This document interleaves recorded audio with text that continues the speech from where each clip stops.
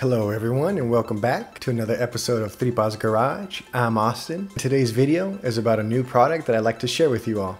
This product is also for the 2JZ and is geared towards those that are going to be running standalone EC units on their engines for their application. The bracket in this video is not compatible with an OEM ECU as it houses only one camshaft sensor.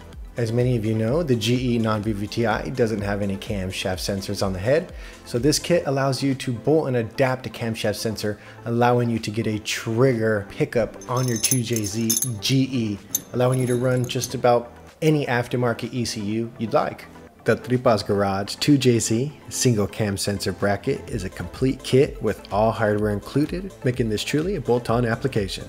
All brackets are designed, machined, and assembled in the USA and come with a gorgeous black anodized finish.